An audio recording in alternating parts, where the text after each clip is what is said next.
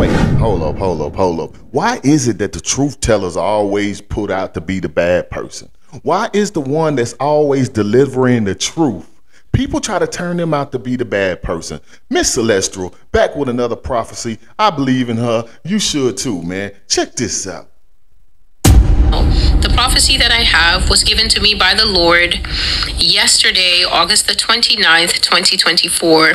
I really wish that I could have brought this prophecy on the same day that I received it, but it was a very weighty one, and there were aspects of it that I really needed to press back in prayer to the Lord for greater understanding.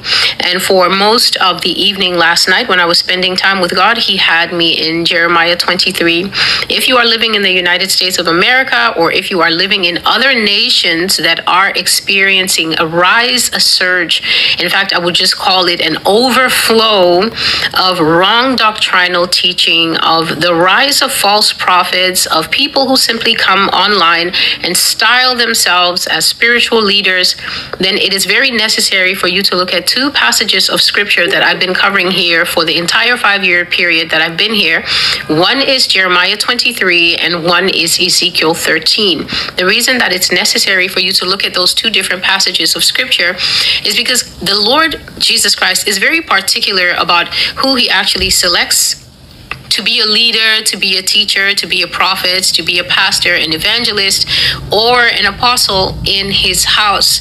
Contrary to popular thought, where people think that all you need is eloquence and all you need is to be able to stack Bible verses one upon another like a pearl necklace, there's a very important ingredient when it comes to actually being a leader in God's house, and it is that God must call you. You cannot call yourself to the spiritual ministry simply because spiritual ministry flows. If I have to explain it this way, spiritual ministry flows at the highest possible conceivable highway. So we have highways whereby the highway runs along the ground, and then we will have an overpass. We'll have another one running on top, and that way it's very efficient. You can get two sets of cars running on basically the same piece of real estate, the same expressway, without causing an accident. And that is how men do things. But then I just want you to think of an expressway that is so fast, so zippingly fast, and yet so high above that to be able to ascend to that high place, there's no earthly way for us in our earthly cars to ever be able to get onto such a high expressway and get up there and start driving among the fast cars, because that is the spiritual realm.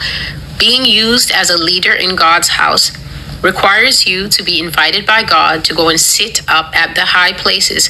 That means you can never take yourself there, even if you have the right clothing, even if you style yourselves. You know how a lot of pastors have these styled bios, and it says, Mr. O. Henry so-and-so went to this Bible school. He felt called by God at age 15. And they write this very impressive bio, which is not bad if the bio is true, if it's giving the spiritual leaders genuine, true journey of being called by God, then that bio is fine. If a man or woman goes to seminary or whatever and begins to function in the body of Christ, if the biography is true, even if it's really short and simple, like Smith Wigglesworth biography, he didn't go through all the fancy Bible schools like Oral Roberts and the rest. The man was not literate until he was in his 50s. He learned to read. When he started reading the Bible, God just helped him, and his wife helped him. And the first book that Smith Wigglesworth actually started learning how to read on as a man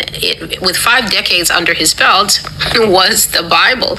So he did not have a special biography. So it's not necessary. But you know, when people write that biography, the point of the biography is that if there's this important component of the biography does not contain was called by God, then the entire biography, no matter how it may be lyrical and flow, is a fraud, because Jesus Christ is the one who calls the members into the body. He is the one who gave gifts unto men. And then when you look at the gifts, it doesn't say Christmas gifts or that kind of gift or a cash gift. It's actually listing the fivefold ministers. And so fivefold ministers are not just random people that you pop up on the internet and start talking to you and say, but look at me, I've built a net worth and I've got this, and a lot of people are doing this and everybody comes to my shows. That's not what it is. All this stuff is vapidness, it's vainness, and it's performance. A person can have a brick and mortar church and be called.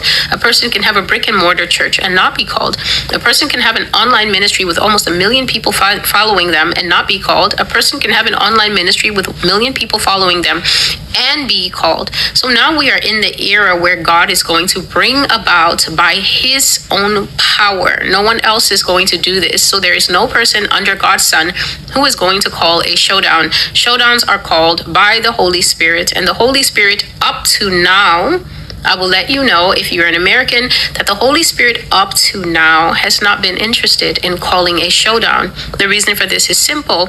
God has not known that there was anybody else who was going to call a showdown and try to call him out and tell him things. The reason that I know that my ministry exists and the reason that God has sent me here is because he sent me here with a particular message for the United States. The message is twofold. It has a higher tier and it has a lower tier, and a lot of people fight me in the balancing of the tiers because they feel that the higher tier should be, you have done evil, but I will still show you mercy because you are my beloved Americans whom I love more than everyone else. And then under that, they want that to be the primary message. And then they want the secondary message to be, but anyway, you've done some stuff and I don't like it, but don't do it again. Unfortunately, the message is two-tier, and the message of repentance, this my shorter finger, is actually underneath. The longer finger that I'm showing you, sorry truckers, I know you can't see because you're listening by podcast, but God be with you.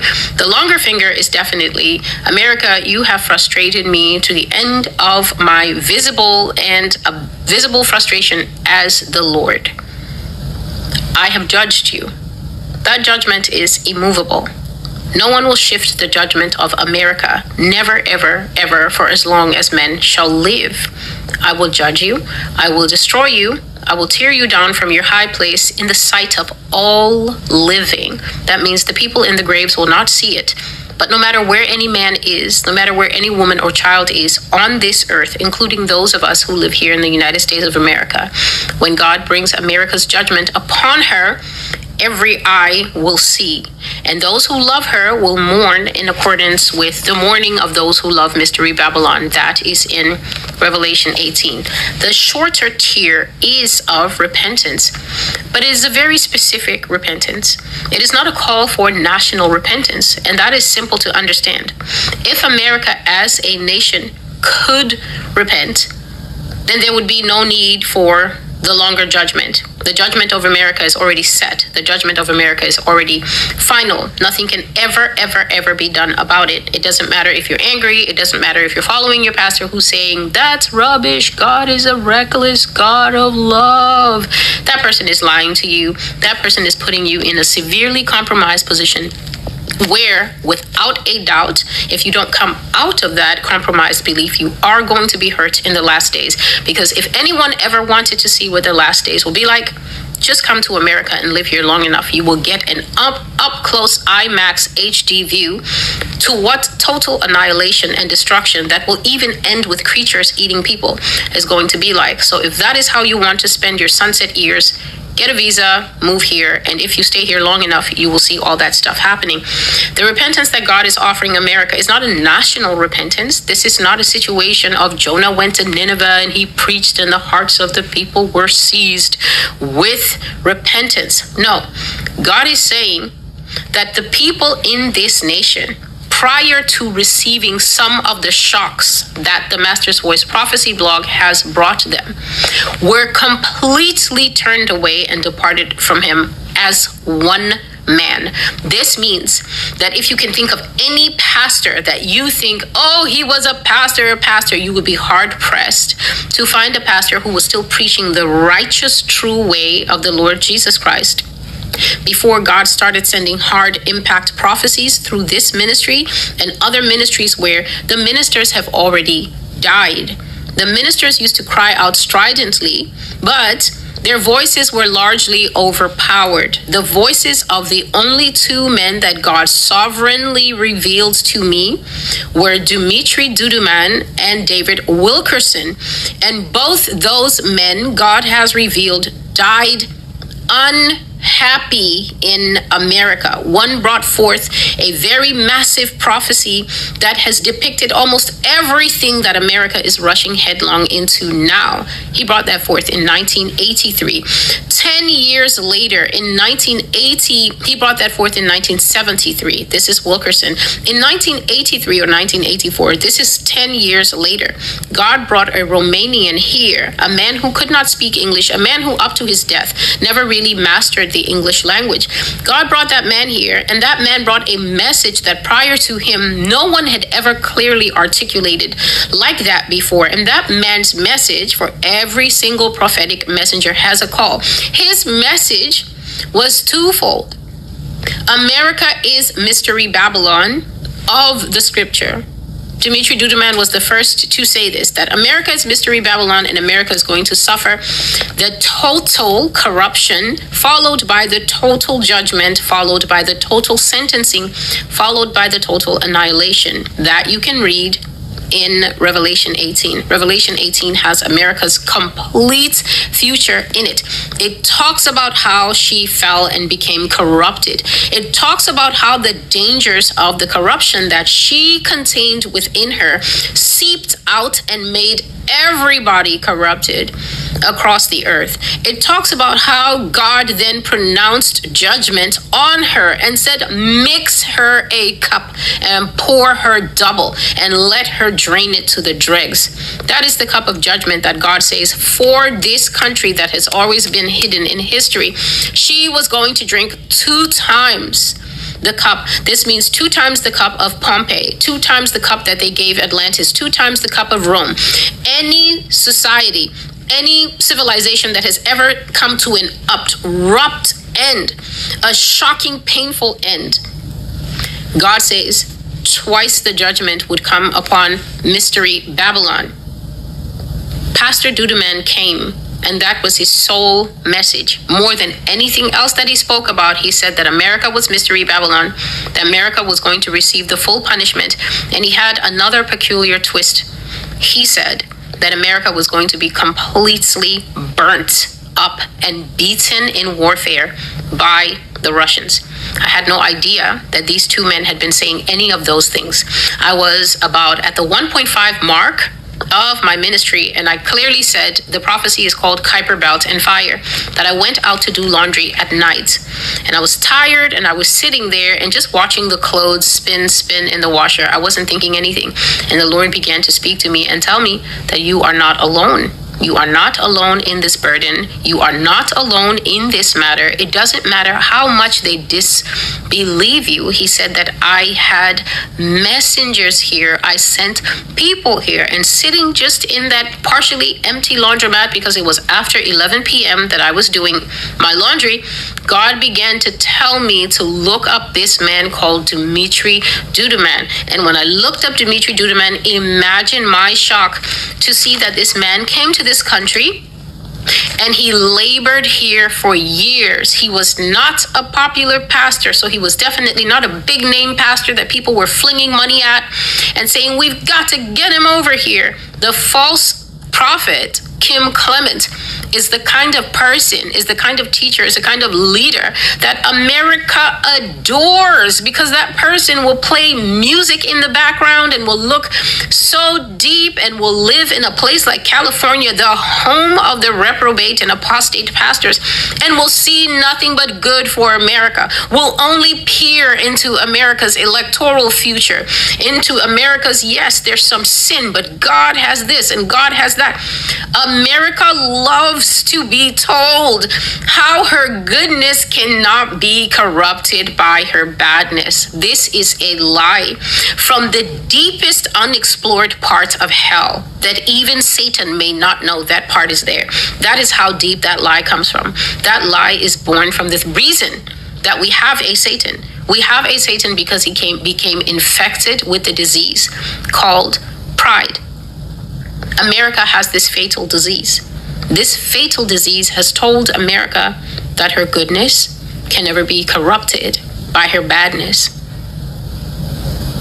I don't know if there has been a prophet in this land that has sat boldly on the internet to tell Americans that while they are shopping on Temu, making the Chinese rich, it's your money that those people are going to come here and control you with, by the way. You're building up the Chinese economies, and what choice do people have? Everything is too expensive.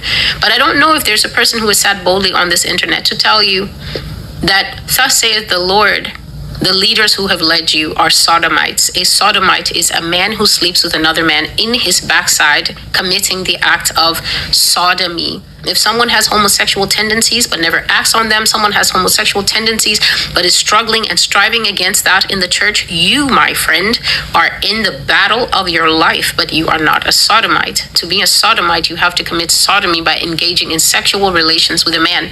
I don't know if you've seen it, that someone has sat with their visible, trackable face and told you that this is a nation run by sodomites, filled with sodomites, and God says that from the head on down, the fish of the United States is rotten.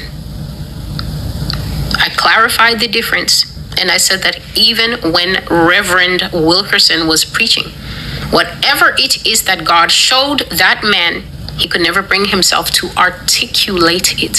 He simply called it one forceful, angry word: filth. But the message and the ministry that God has given me is that you will hear the detail of your sin. You will hear it whether you can swallow it or whether you are choking on it. And he says that is because he will not leave a single soul in this nation to have one accusation against him, such as to say, are you telling us that ever since Johnny Goss went missing, and even before that, when we started to have milk carton missing children and babies, are you telling us that these children were actually being fed into the sexual, human trafficking, satanic ritual machine and being eaten? Are you telling us that the men and women we look up to are actually part of various secret societies? Are you telling us that even our pastors participate in sodomite rituals? Are you telling us that we are being run by child-eating pedophiles? Are you telling us this? And the answer to all that is yes. God has given me a ministry of detail. This is why no matter what anyone says, people still come back here to hear the details. Revelation 18, Mystery Babylon, your cup of filth. In your lifetime, the Lord has sent me, Celestial, to pour it out so that as you're looking at the crystal red drops fall, you can know that each one represented someone who perished, crying out, God said, that these children, they lose their lives and they end up crying, why? Even little ones are dying, he says. And their final thought and cry is of him, and pitying themselves, thinking, why me? This ministry shall continue. No one is going to disrupt this ministry. No one is going to tear down this ministry. And the Lord has words. So let us look at the Lord's words and find out what the Lord has to say.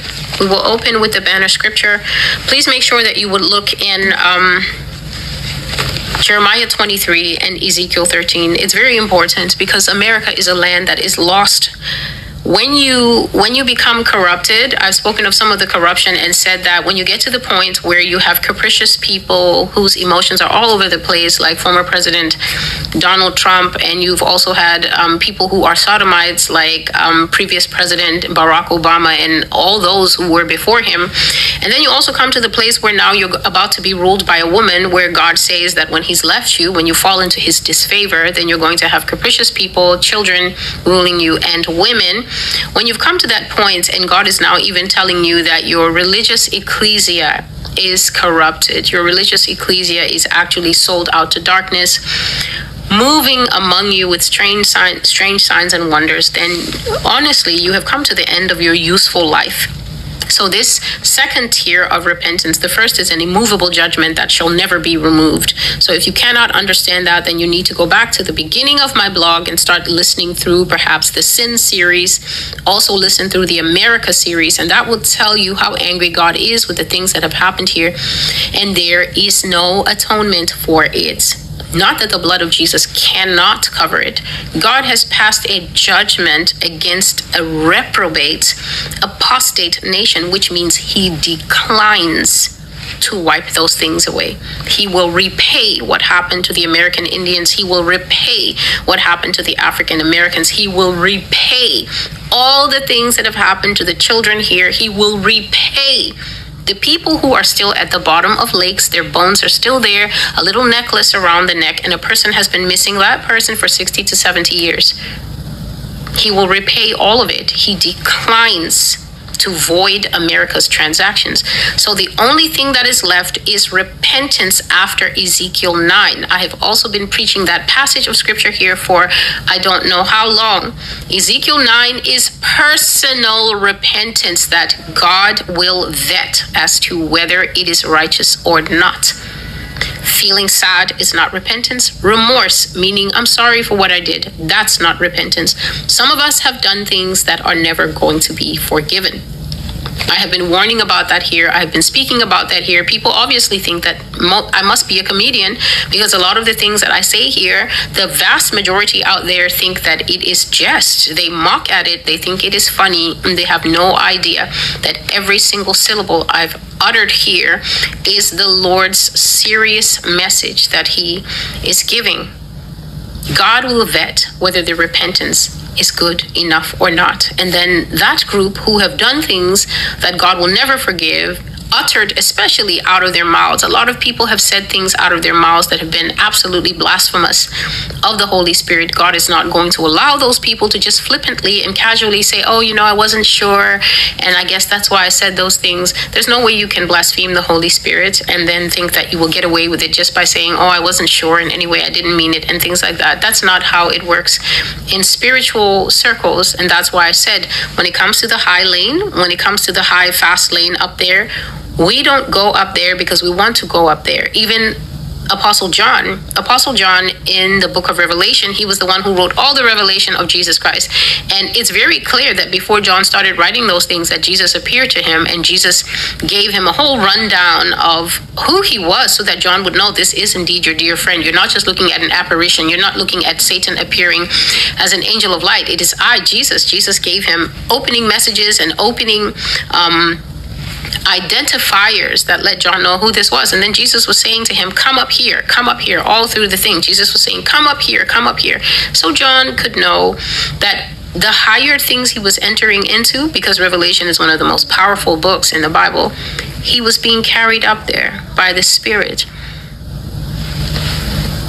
So if we now, in these last days at the end of time, are being guided by people who claim that they have the ability to enter up into the high fast lane, but they're lying, then people are in danger. I'm not going to venture to say God's people are in danger, because not everyone is God's. A lot of people just claim the name of the Lord, but their inside is very dark. Their inside is very filled with, I guess we could just say, filled with a furnace that sets their tongues on fire by the fires of hell. So people in general are in danger, and then God's sheep for sure in particular are in danger if they are unable to distinguish between what is true and what is false. And loud outbursts are not going to change that, and saying I think this and I think that is not going to change that. And we are in a generation that does not know how to keep its tongue. So all I can say is that a lot of people have already cursed themselves with many curses by the things that they have said, and God's ears that are always listening have heard how much remonstration and how much rage that people have against him, because a lot of people think that what they say and what they've been saying is against celestial, but I am simply here on errand from the Lord, and the outcome of it is basically what God always told me about you, America, which is that you would not suffer him to speak. You actually want to damn God to hell, that his mouth should close, his lying mouth, his witchcraft mouth, his divination mouth, the curses that you have uttered. I cannot even in good conscience say, may God have mercy on your soul, for you have blasphemed the utterance that comes through me by the Spirit. And all I can say is that You and the one that you were cursing are going to meet at the time appointed for you. The opening scripture, we will take it from Ezekiel chapter 2, and I'm going to read you the whole chapter, but I'll make it short so that you can understand. It's only 10 verses. And he said to me, Son of man, stand on your feet, and I will speak to you. Then the Spirit entered me when he spoke to me and set me on my feet. And I heard him who spoke to me.